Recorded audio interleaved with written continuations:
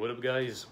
So this is going to be a video which is going to be both a neck workout featuring the NeckFlex, of course, my amazing sponsor, but also a Q&A that I had promised a long time ago, a while back, actually a few months. And yeah, I had many things to attend to, so I didn't have the time to do it, but better late than never, right? So I'm going to do my neck, show you how it's done, and I'm going to do it, of course, in my apartment to show you that it's not impossible to train your neck without much space. You do not need a gym or specific stuff, thanks to the NeckFlex. And I will answer your question. I had made a little Instagram poll to post it, so yeah, here we go.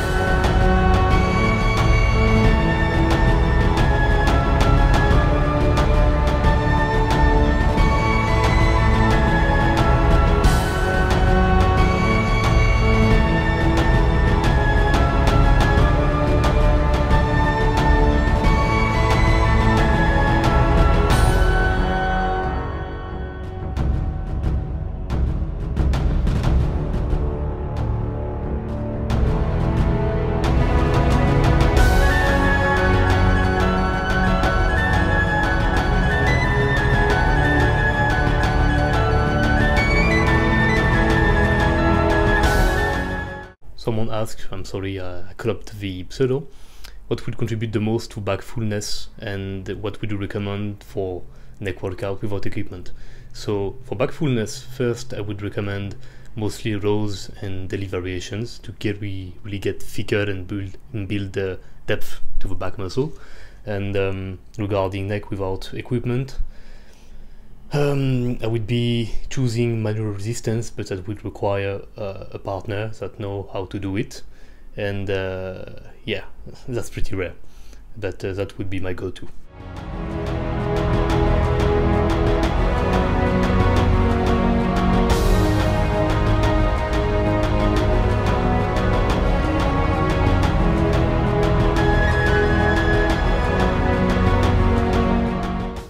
So again, someone I copied the pseudo ask in French, comment entraîner le dos sans matériel, which mean how to train the back without any equipment. And pull up, chin up, inverted rows. I made a video about it for lockdown training, so I will put a link somewhere above and you can check it out.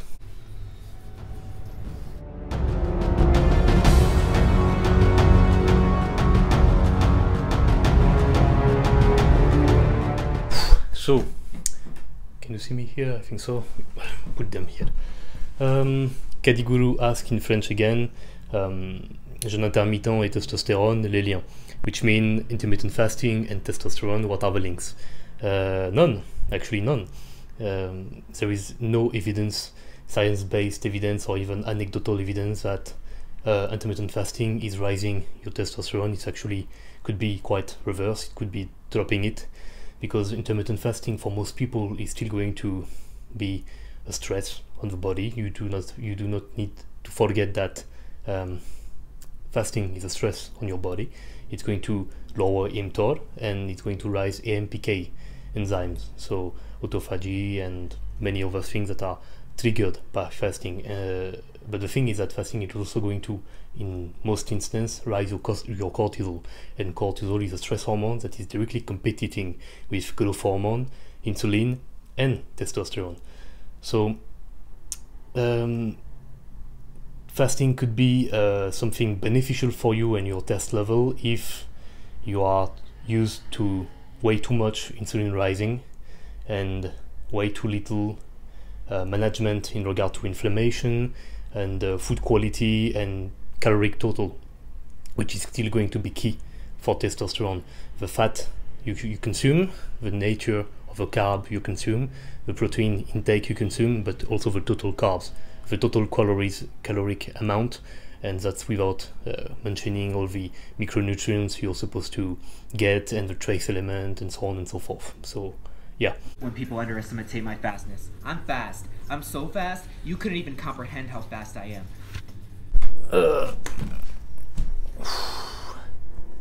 That's it for neck extension. And Nick Lane say hi. Hi. So I'm going to keep going with the neck rotation, but it's so fucking hot I had to open the window and now there is some noise. I'm really sorry about that. I'm going to keep going, as I said, with the neck rotation, and I'm going to strap a band onto the little barriers here that I have just outside my window, and I'm going to do them around here, and I'm blocking the window with a chair. So yeah, we'll keep going. It's just that with a cap inside it's really hot.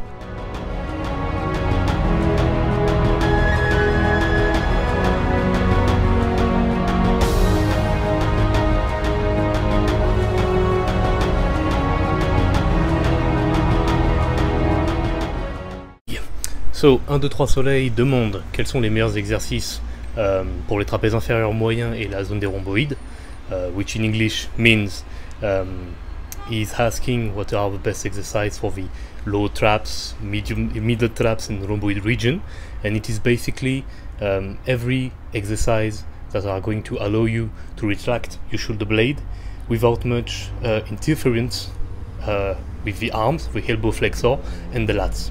So for most people it's going to be every row variation with the elbows out, which are partially deactivating the lats and are barely using the teres major muscle.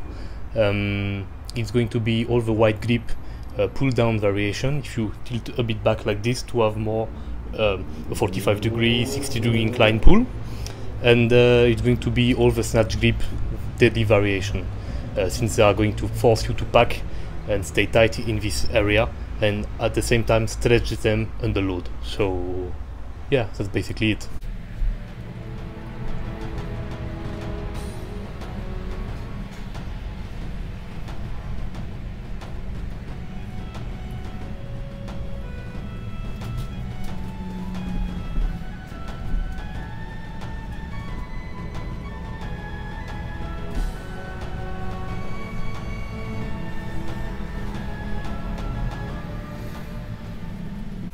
So Sierra 177 ask in French, est-ce que un biceps court, enfin, est-ce que les biceps c'est important chez les ectomorphes quand on a un biceps court, which mean are short biceps important to develop when you are an ectomorph?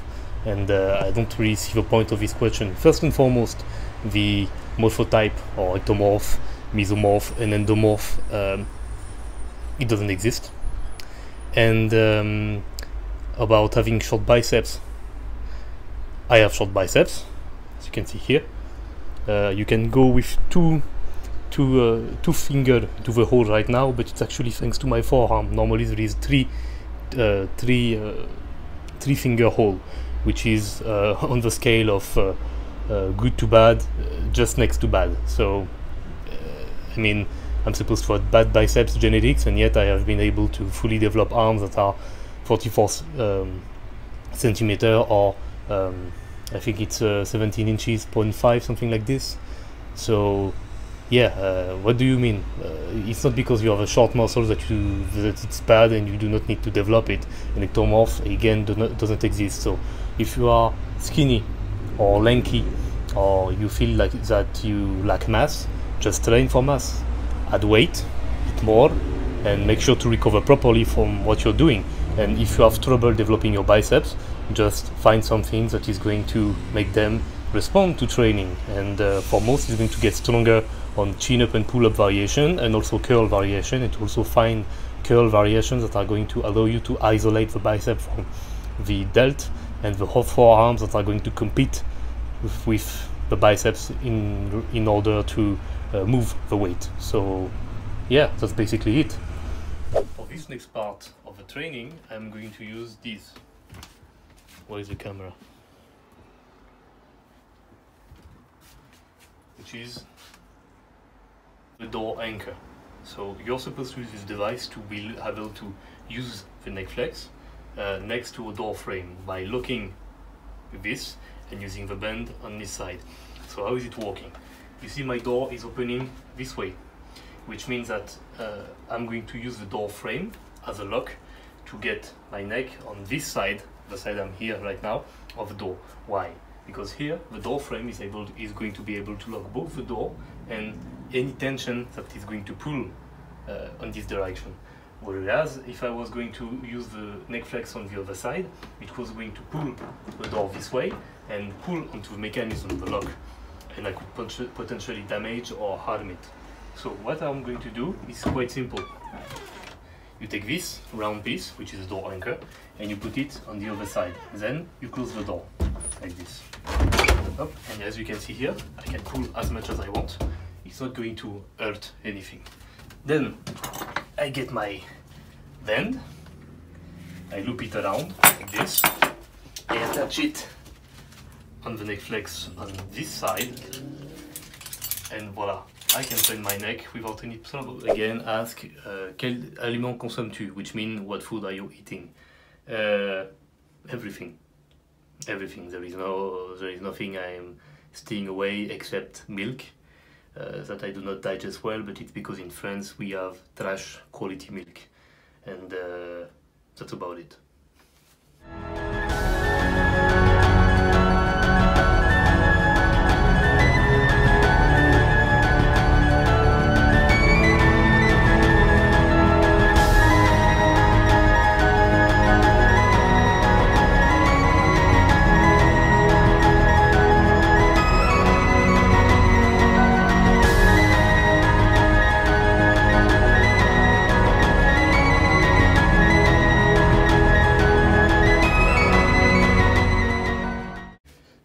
Lift, ask faire l'avant de l'épaule, which means to train or not the anterior delt, the front part of your shoulder.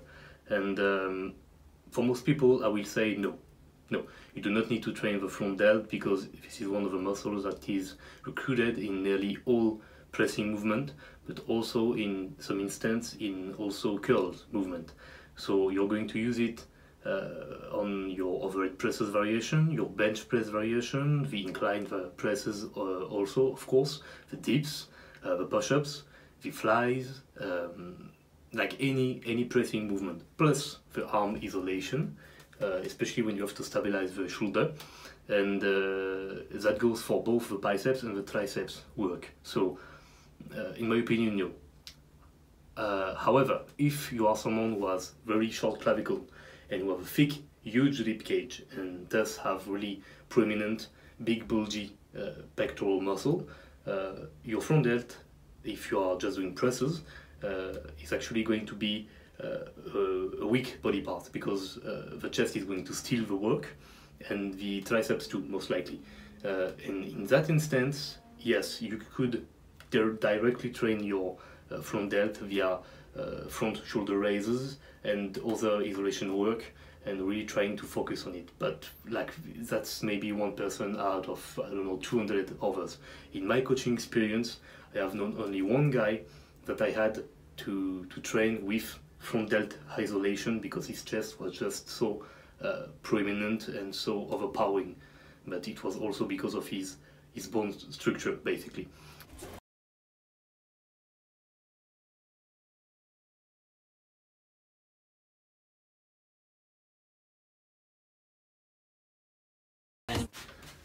Max Devson ask in French quel est mon avis sur différentes méthodes de progression. Il a cité le 5x5 et le RPT qui est le Rest Pause Training. So in English, Max Devson asks what is my opinion about progressive overload method like the 5x5 and the RPT, which is the Rest Pause Training, I believe.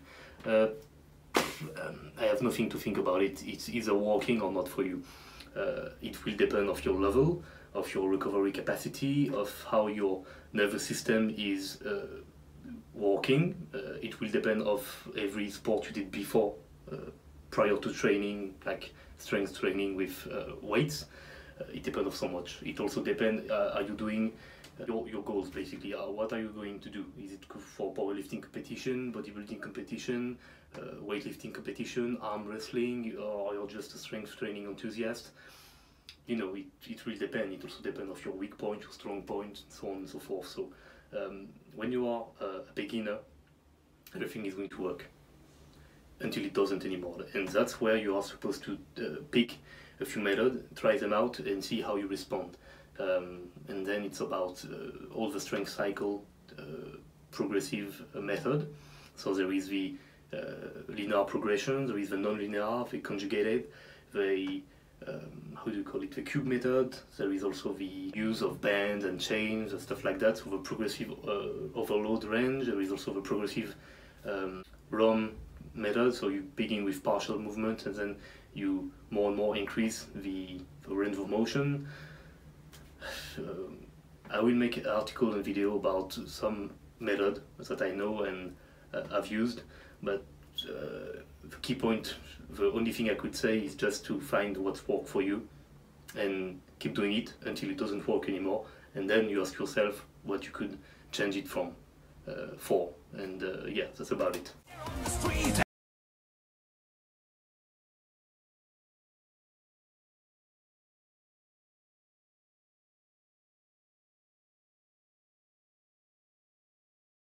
Ask, I take Aderall sometimes instead of pre-workout. Is it bad? I don't know what's Aderall. We check.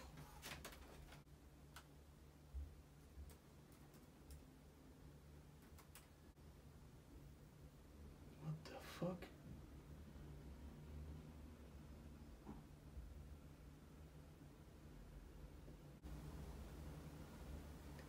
Why don't you just drink coffee? Come on, man.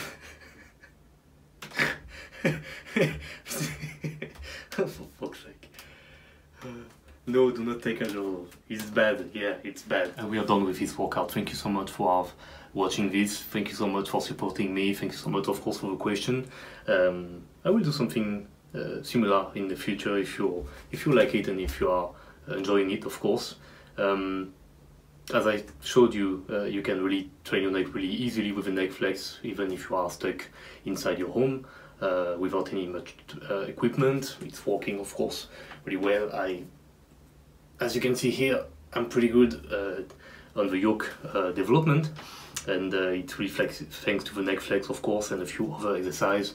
But yeah, the NeckFlex is really, in terms of practicity and really easiness to develop your neck, like paramount basically. And I thank them for sponsoring this video, of course, and I thank them for sponsoring me alone. So yeah, I feel blessed, and I'm happy to have a few people that discovered NeckFlex and even just neck training thanks to me, and I'm improving a ton of people's life, as they say, at least.